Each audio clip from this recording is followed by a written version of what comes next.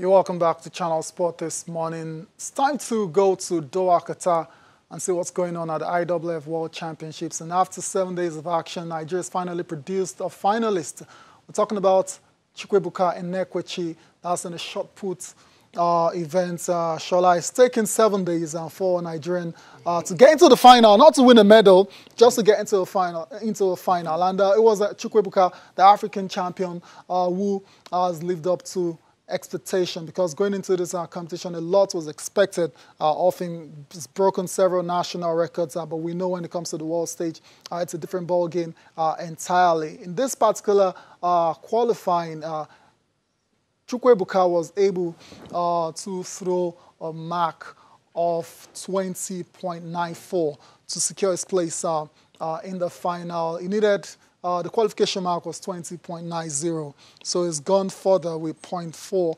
right there, and to secure his place in the final, and it's looking good for him. If you want to think about this guy, it's the second championship. Last time out in 2017, he didn't get to the final, so you'd say this is progress, although I can see you're shaking your head, and perhaps you're one of those that think and feel this is nothing to celebrate. To be honest, it's a two-way street. I'm glad that finally Nigeria has made it at least to this stage where we might be able to get a medal. It's been a while. 2013. Yeah, you know. So I'm glad that he's done this, you know. But we just need to keep our fingers crossed. There are no guarantees. No guarantees. It's a field event. Some funny guy from somewhere can just throw one shot, and that's it. You get. So we'll root for him. We'll pray for him. We'll hope that we're able to get a medal. But this is where it pains me the most, that we really don't prepare well for these tournaments. And year in, year out, tournament after tournament, where our hopes are raised and dashed. And it's no fault of the athletes. No way you're going to blame them. This Enekwechi guy, go check out his training. He's on his own. You get, all of these guys are really like trying. A lot of athletes. Yeah, they are, just because they love Nigeria and they got the green, white, green, you know, flowing through them and all of that.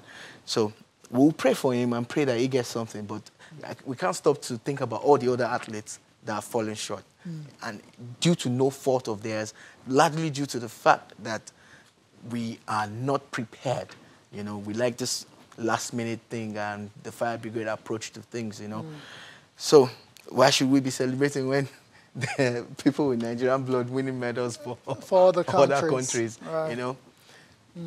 All right, then. It's really very painful. Yeah, but we wish Enekwechi all the best. All the best. The final is on Saturday, and you never know. It's a final. Anything can happen. Anything can happen. Remember how Choma, it was just one jump, one leap. She took the leap of faith, you know? And that was it. That was it. No one saw Choma winning gold. And that's why I like field events, because you have 3 attempts or 5 attempts. Multiple attempts. Just one. It's just one that goes across the mark, and hey, that's it, medal right there, you know.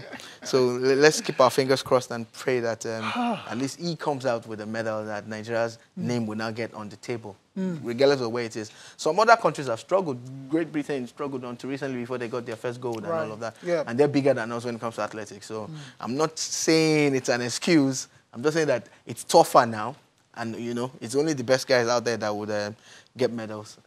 All right, and so all the best to Enekwechi and Enekwechi. Nigerians, of course, will be in action today as well. So, and everyone is looking forward to Saturday when Tobiloba Amosan will, you know, hit the tracks in the 100 meters hurdles. But before then, on day 8, by 6:49 p.m. today, you're going to have the relays. The women's 4x100 meters relay, World African Championships and African Games champions. Nigeria will be up against multiple world champion Jamaica and London 2017 world silver medalist Great Britain.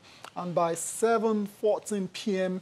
later today as well, the men's 4x100 meters heat will parade African Championships and African Games silver medalists. That's Nigeria going up against London 2017 world bronze medalist Japan and Rio 2016 Olympics bronze medalist Canada. So, Shola, it's the relays, and the relays can be very, very tricky.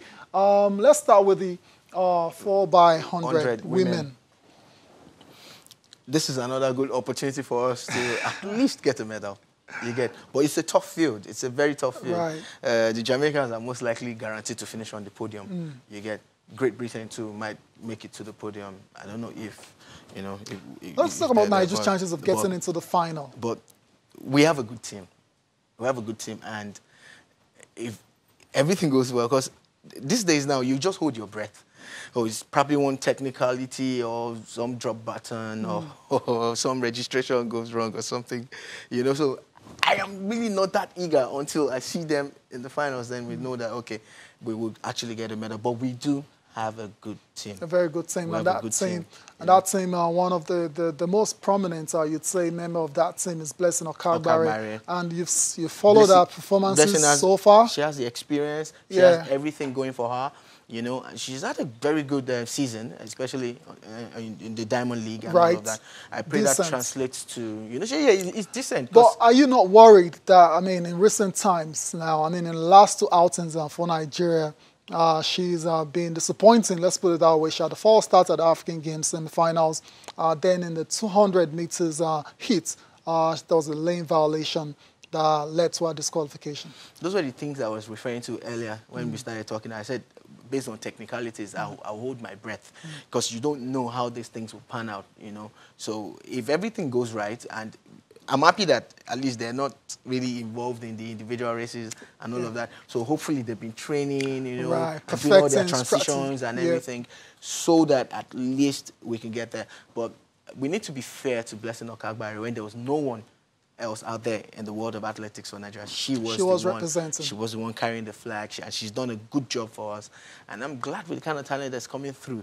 Hopefully, we can mix it up, because all of this now is we need to start focusing on the Olympics.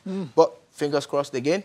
These ladies, we have a good team. Yeah. These ladies can do it. If anybody else can get us medals, apart from our man in the field event, it's a 4x100 women's relay.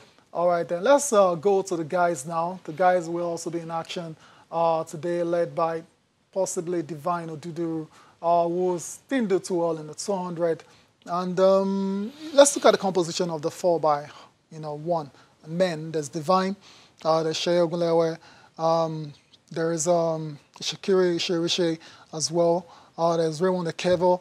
I mean, individually, these are really good sprinters, but as a team, we saw them at the African Games. They managed to finish second. They were beaten by Ghana. And that was a very painful one to take. Always painful when it's Ghana. When it's Ghana. But they somehow, you know, did enough to qualify for the World Championship. What are you expecting from them? Sheye, amazing athlete. Very fast on his day. Will take anybody on. You get Orisha also has he's had some good races, you know, in recent times and all of that. And Divine.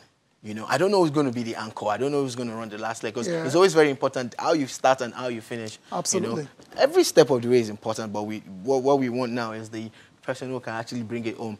I am excited that Sheye and Divine are in the same team. You know, these are very fast guys. But this is the world stage. This is not Africa. There are other countries out there that we need to be very, very wary of. The US is there. Of course. Jamaica is there, you know. So Canada also seems to be on the rise, you know, especially in this particular event. Of course, Canada have got the Grass, who's won the silver in the 200. Exactly. So they've got Aaron Brown as well, who's got to a couple of finals as well. So it's going to be a packed. It will be tight. It will be tight. But, you know, let's not write them off. Anything can happen. Anything can happen.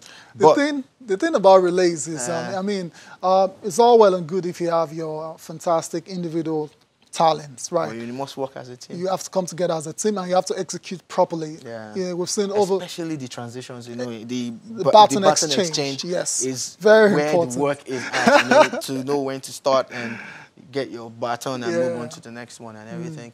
You know, but the coaching crew should have sorted out those kind of things by now. Exactly, that's why they're there. They should have sorted it out by now, and let's just pray that the lads will also bring something on, because it's been a long time.